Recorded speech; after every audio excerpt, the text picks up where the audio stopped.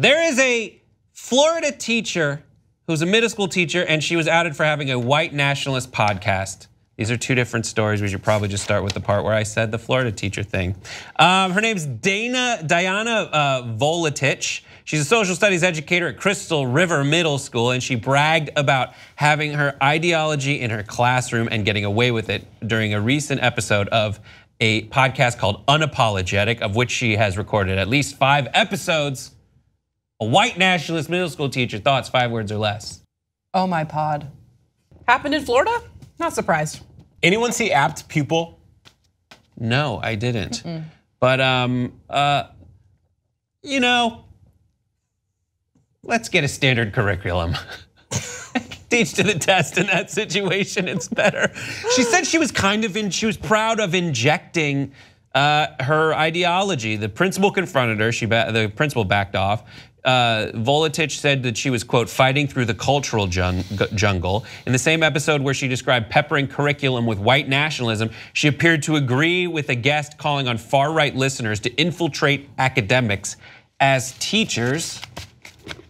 This is weird. It's super weird. And I feel like she's not the only one. No, it's like, right. Like it's a they found pandemic. one, but like where are the They're rest like of lurking. them? It's like an underground, network of. But it's what's crappy about this is how she says that we want to infiltrate academia, and infiltrate academics with these young kids. We want to hook them while they're young, you know. And Apt Pupil was a movie, was a Stephen King short story about a Nazi general who was living in secrecy in this town. This boy found out who he was and learned all the secrets of what happened in his time in the Nazi army. So, but this is something similar to that because she's moonlighting as a teacher, but has this podcast about racism and everything that's like wrong in the world. So that's why I did it too. But yeah. My mom was a teacher, and I have friends that are teachers.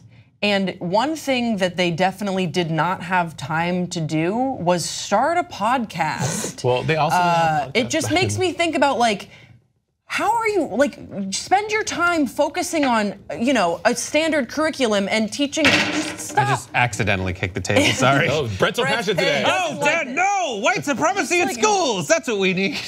Just don't. You know what I mean? I don't know. Maybe it's bad. White supremacy, very bad.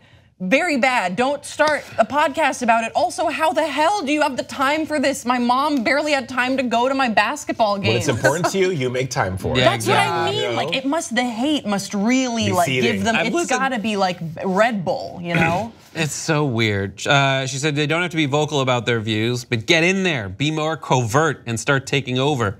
That's what the left did. We have to take that institution back. Children are very important. Communists always knew that.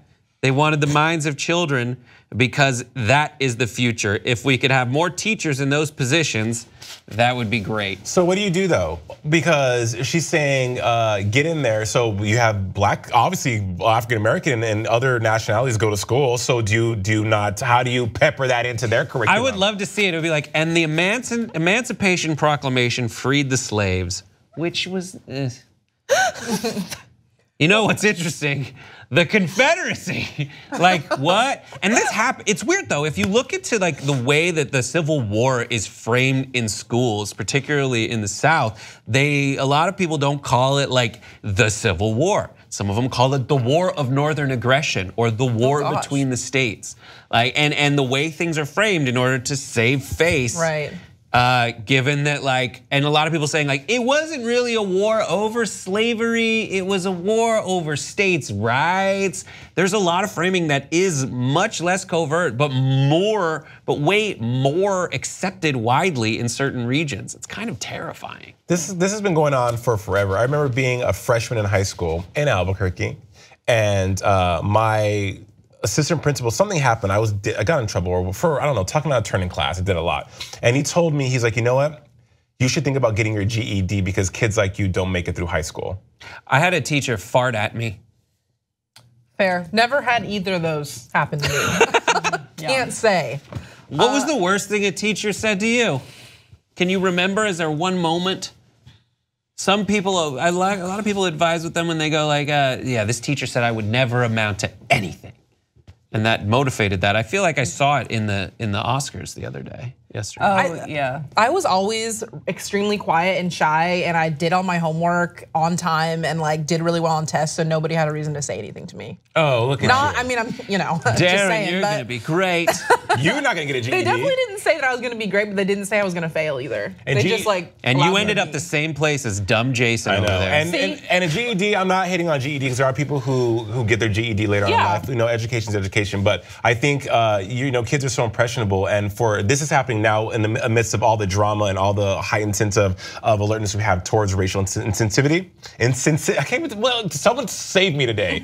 I'll save you. Thank you, Brett. Hugs. But teachers need to realize they have a responsibility in that the kids that they're educating also look up to them to be role models and really internalize things they say. Because I really internalized what that my assistant principal told me. Of course, of course. And people don't know, parents and teachers alike, they say so many things to kids throughout the day that you don't know what the kid's gonna grab onto. And I get that it's difficult for teachers to kind of maintain that air that they're not just real people, they're actually teachers. And I mean, it seldom presents itself as there's a secret white supremacist teacher at the school. But I think there's a more broad interpretation of this dynamic. So she's a social studies teacher? Yeah. Middle school social studies. Did the school fire her? It was a little bit confusing in the article. Did they end up firing her or just like dismissing her while they investigated? I don't know. But it's really funny because somebody brought up that they thought maybe this teacher's teaching something a little sketchy. The principal asked her, she's like, no, I didn't do anything. And the principal's like, oh, okay, cool. But then apparently Huffington Post inquired about it and found all this evidence, and now the school's like, oh, I guess there is something to this. Right. So it's just interesting that they just now are kind of taking the time to kind of dive deeper into this. So social studies, it's been a while since I was in middle school, at least like 3 or 4 years. So is social studies, do you learn history in that as well? It's the version, because if you don't have, it's instead of history in some places. Okay. I think it was called social studies in my middle school too. Right, okay. because you learn more about like the dynamics of what came about as a result of events in history. Okay, right. That's where I'm like really, like that's where like my hang up is, because I feel like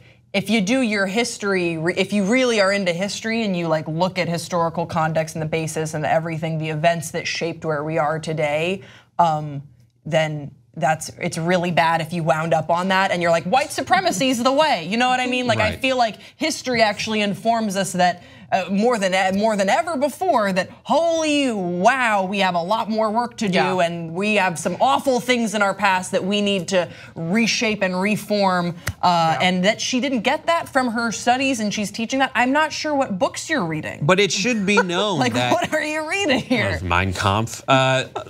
It should be known that we choose what we're going to teach our children and what interpretation of benign events and charged events in the past we are going to present. And so what she is fighting against is a choice that has been made, and those choices have changed over time. Just look at the portrayal of Native Americans over time. Right. Yeah. You went through the 90s with this like magical realism, which was way better than what happened before, and it's definitely morphed, and all these decisions that we make over how to teach our kids are very important, and we should not feel apprehensive to examine them. I hope you lived an examined life on this show. That's all the time we have. See you next time.